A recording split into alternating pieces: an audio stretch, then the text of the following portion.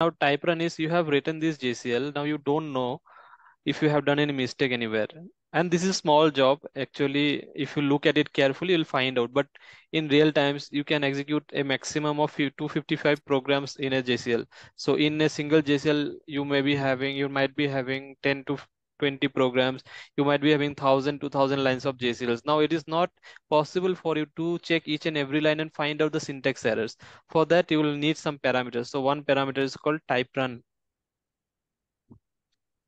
So if you write typerun equal to scan here in the job card, and if you submit, if you execute this JCL, the JCL will not be executed actually, but it will look for the syntax errors present in this JCL if you have made any mistakes. Now, what is syntax error? If you have made any comma, if you missed any comma, or if you given double comma, or you are trying to create any file, but the file is already present. Okay, if you have missed some alignment or brackets or equal signs or anything, any syntax errors, it will find out. So when you write typerun equal to scan and execute, it will not be executed. It will check for syntax errors and it will tell you how many error messages, how many warning messages are there. If there are error messages, you need to check and fix.